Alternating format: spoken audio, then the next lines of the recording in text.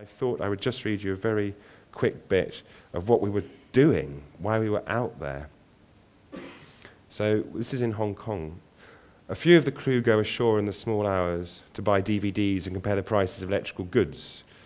We have 4, and then there was a typhoon and we picked up everybody else's stuff. So we leave Hong Kong harbour close to full at 4 a.m. and leave fully laden, weighing 115,000 tons. Much of the cargo is meant for other ships, but they've all run rather than face the typhoon, so we've picked up their stuff. We have 4 cylindrical 40-foot tanks in the bow, labelled super heavy, danger, benzyl alcohol, made in India, destination Los Angeles. Soren says we have a lot of frozen shrimp in the reefers, close to 1,000 tons. Quite a prawn cocktail.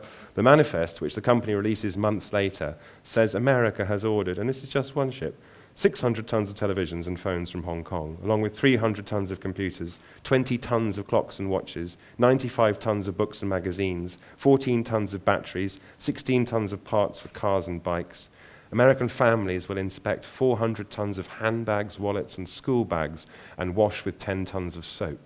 American children will play with 500 tons of toys. American aesthetes may make a distinction between art, antiques, collector's pieces, and bric-a-brac, but we do not, lumping 3 tons of them together in one 40-foot container. For Mexico, we had 17 tons of computers and 100 tons of electronics to be transshipped in Los Angeles.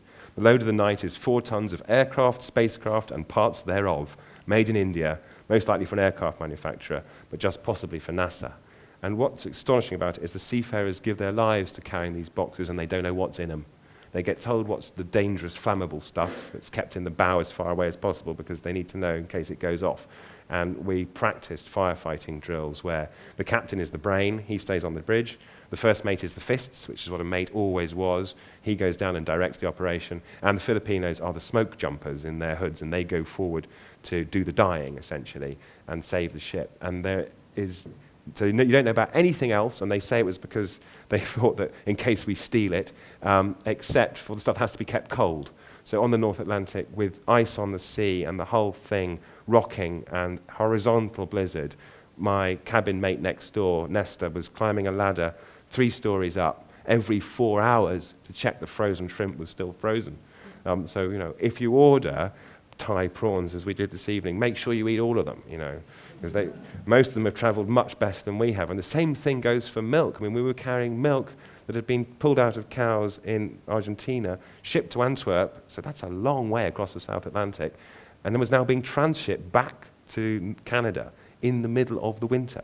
So that milk was better travelled than most people I know. Milk! And it's not because they don't have cows in Canada, you know. It actually makes sense economically for us to rear chickens in Denmark, send them to China to be filleted, and then bring the fillets back to eat. And when you ask why, they said because the freight rates are so low. So that was the other side of this, was it revealed that the world that we live in, as if we didn't know it, has no controlling mind. There's no sensible person at the top making decisions. It's chaotic kind of dictatorship of the lowest price.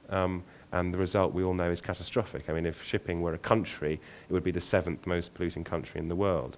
And they don't like it. They don't like it any more than we do. But what are they going to do? And this is why they allowed me to write the book, they said, was because they said, we are globalization. Without us, it doesn't happen. And yet we ask questions about it in silence, more or less. You know, there's no interaction really between land and sea.